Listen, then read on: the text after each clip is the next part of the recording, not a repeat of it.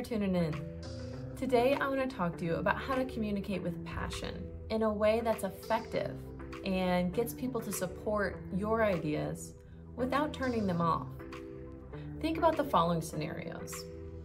Think about if you're at work and you're trying to propose a new system or product or program or any other idea that you fully believe in. You've been researching it for weeks or months or even over a year, and it's now time to get other people on board. Or think about having a discussion with one of your teammates or subordinate, and you're trying to improve their performance and motivate them and let them know that you fully believe that they can be doing a better job. Or what if there's a new employee at the office and you're talking to them trying to figure out some ways that you guys have mutual interests and create a connection with that person. So you start talking about your passions and your interests and to see if they like anything that's similar. These are all examples of ways to invoke passion in the workplace. And they're all great. They all happen all the time. But how could that go wrong? How could your passion come across in a way that isn't professional?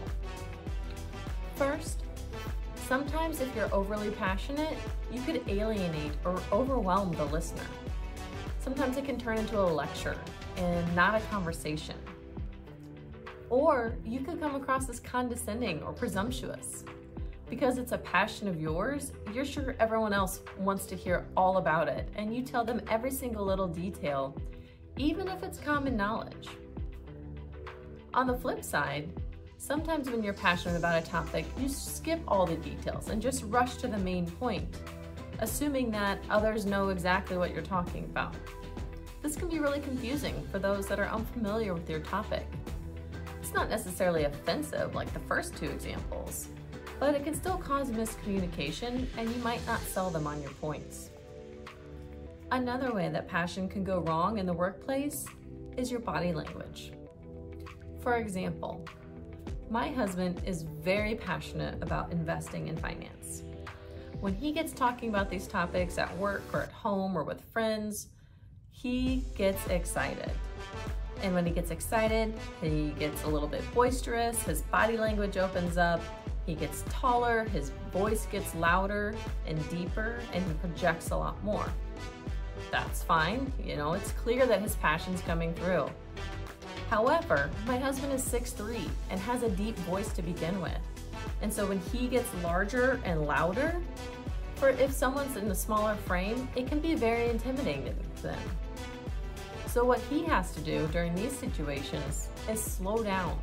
He has to pause, take a breath, invite questions or comments or opinions, and that gets him to settle back down and make sure that he's not intimidating the person that he's talking to. So what are some other ways that you can communicate with passion? Being robotic isn't ideal. Emotion is part of human nature, and it's a part of the workplace as well.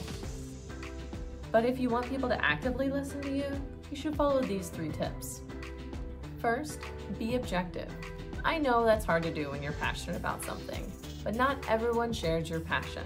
So go into a conversation probably knowing that.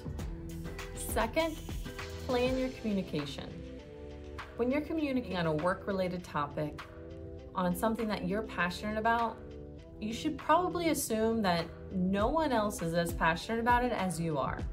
So think about your main points. Think about exactly what you want to say when you come across. What are those takeaways that you want your colleagues to really remember?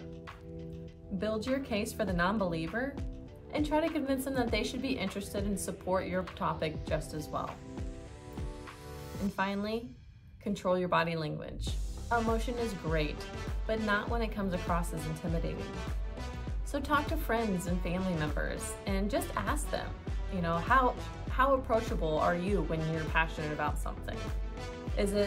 Do you need to control your voice or keep your gestures closer? Do you come across as intimidating to anyone? Well, I hope these tips helped you today, and I appreciate you tuning in.